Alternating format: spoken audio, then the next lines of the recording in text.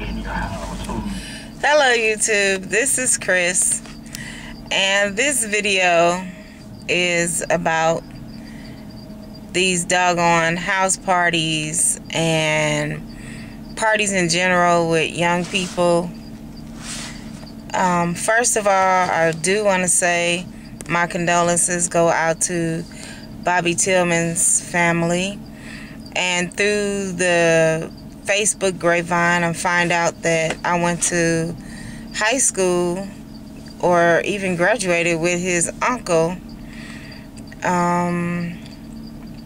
So my condolences go out to his uncle also. He played in the band, in the marching band at PArtieS High School. Anyway, I remember when my sister was 16 years old and my mom gave her a sweet 16. My mom rented a hall, and on every single one of those invitations, my mom sent out a list of things you could wear, things you could not wear, and my mom had me at the door like basically checking people out. My sister's dad was there and he was checking people out. My mom was there and she was checking people out. Nobody was getting in that party unless they looked appropriate. Girls had to wear church attire or after 5 attire. Boys had to wear church attire or suits. And I even had to go and get me an after 5 dress. My mom served food. There was music. There was dancing. The party went off without a hitch. Some people got mad because they thought they could come with tennis shoes and jeans, and they were turned away. So, I mean, this little boy lost his life, and it wasn't because of the dress code. It was because of these idiots who stomped him out for no damn reason. And not only that, the people who were at the party that just had no they had no respect for another person's life to try to pull the people off of him.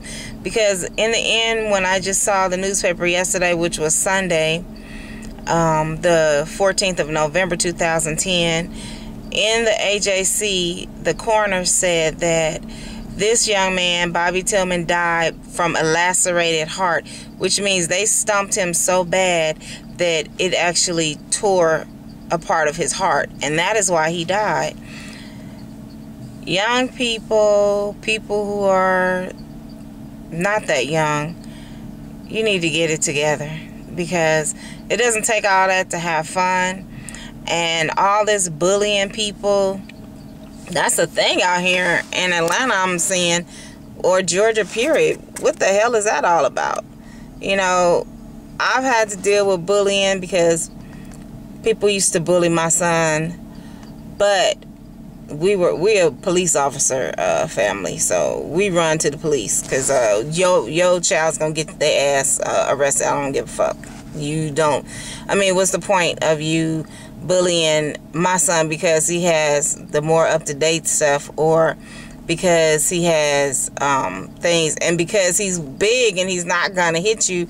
Because there has been a time when my son has reacted and he choked somebody till they turned blue, just because the person kept on bullying him, and he just turned around. You know, he wasn't taking it no more that day. So I'm telling you, you know, you people who are bullying people, you don't even know somebody that you're bullying might be a person that could whoop your ass. You should leave people alone, people who are bullying, and the parents of people who are bullies.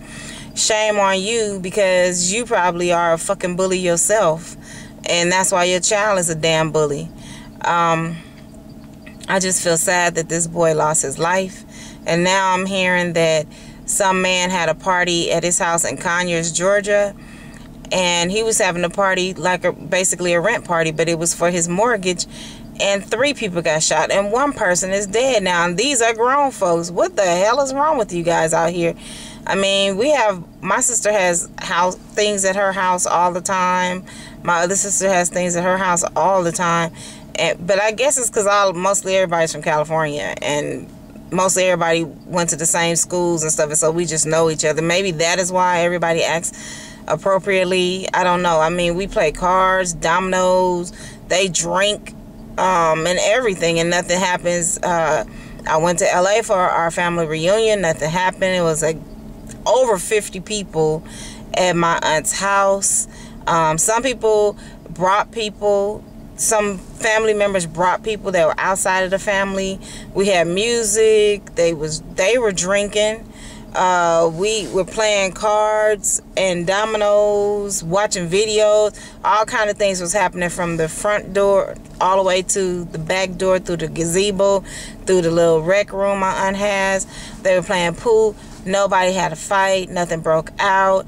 I don't understand, because life is not that serious that you have to like have fights at parties. This is not the 80s. This is not the 80s. And I do realize that most things in Atlanta are like 20 years behind of what I'm used to, because I'm from LA. But really, come on now. I know you guys saw the Biggie Tupac thing. Come on. It's really played out right now. That's my video. Like, once again, I will say, I am sorry that Bobby Tillman lost his life, an innocent bystander that was just trying to walk out. This little boy was a proper young man.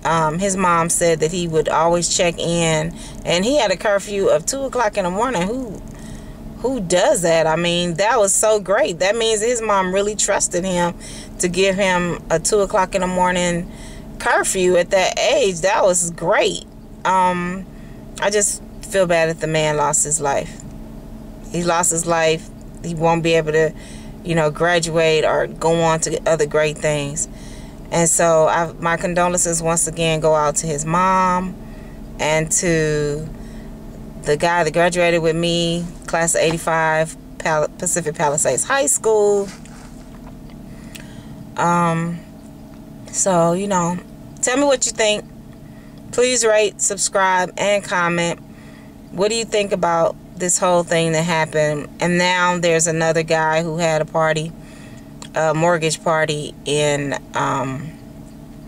Conyers, Georgia, and 3 people were shot, and now 1 person has died. Tell me what you think. All right, YouTube, this is Amaya's grandma. Bye-bye.